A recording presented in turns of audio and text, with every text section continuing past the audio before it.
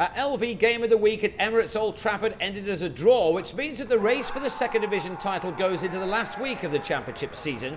A win for Surrey on the last day against Lancashire would have been enough for them, and when Carl Brown was dismissed by Tom Curran in the morning second over, they had a chance. Lancashire had been set a target of 492 to win, one that was never really on, even more so when Alvaro Peterson gave Rory Burns some work to do, with an excellent catch in the slips off Matt Dunn, the South African, on his way for 13. Ashwell Prince's final ever innings in Manchester had brought him 11 runs when he too was out. Dunn the bowler again, as the man who announced his retirement earlier this week was pocketed by Kumar Sangakkara in the slips. Prince was applauded back to the pavilion, just as he had been when he came out to bat. With one game of his career to go, the 38-year-old has 18,500 first-class runs, 3,665 in the Test arena, as well as nearly 9,000 more in white ball cricket. He will, of course, be missed around the world. His wicket left Lancashire on 71 for 3, but the rest of the morning session saw Haseeb Hameed and Stephen Croft put up the barriers, the 30 overs of the first session bringing the home team only 57 runs.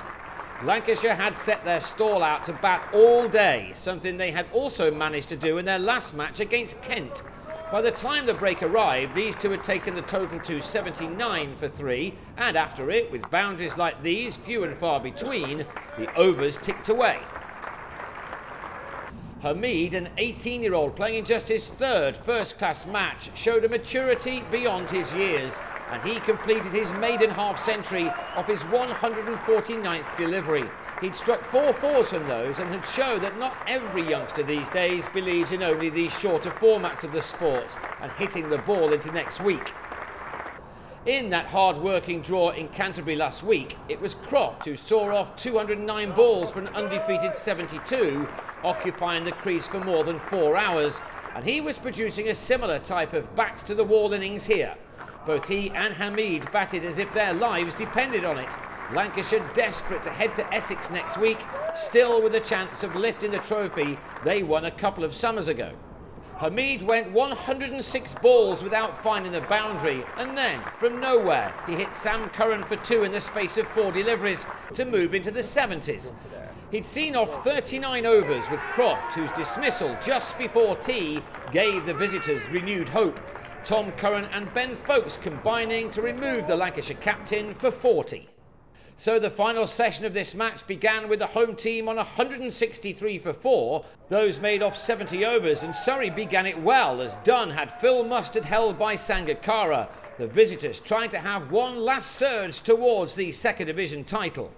And when Jordan Clark on 3 nicked off to Tom Curran for his 6th wicket of the match and his 66th of an excellent championship season for the 20-year-old, Lancashire were left on 182 for 5 with a minimum of 25 overs of this match remaining, and the second new ball was just about due. In the second over with it, Hameed's long vigil was brought to an end by Sam Curran, the batsman finding his brother at a well-placed leg slip to finally depart for a memorable 91, which used up 234 balls and occupied 5.5 hours. It was a wonderful effort from one so young, this being a match where the youngsters have really stood out. Surrey now had a chance, but 12 minutes and 19 balls later, the players were off for the light and they didn't return, Lancashire ending on 195 for 7. You can't control the weather. It was dark, it was the right decision. We don't have any problems with that. It's obviously very disappointing because we felt if we'd have had that 12 overs, we had a real hot chance to get the points. There is an argument that you could have had 12 overs more last night. Was 490 a bit hefty? No, it was paying them the due respect. 2 best teams in the division, I believe. I think that's showing in the points. And the way the cricket was played, it was very tough cricket over 4 days. Credit to them the way they played today. No, we just wanted to make sure that they didn't have a chance and everything was loaded in our favour. For the people out there that question it, so be it, that's your decision. I don't have a problem with what I did. I wouldn't change it again. Thankfully, we hung on to the draw and we showed a lot of resolve today. But throughout this game, and probably our last game as well, we've not played our best cricket. So we need to certainly raise our standards for next week. So the game, as we know, was drawn and Surrey bagged 12 points to Lancashire's 9, and that means that there are now 8 points separating the two teams as we head into the last week of the season. Surrey spending it at home to Northamptonshire, while Lancashire head to Essex.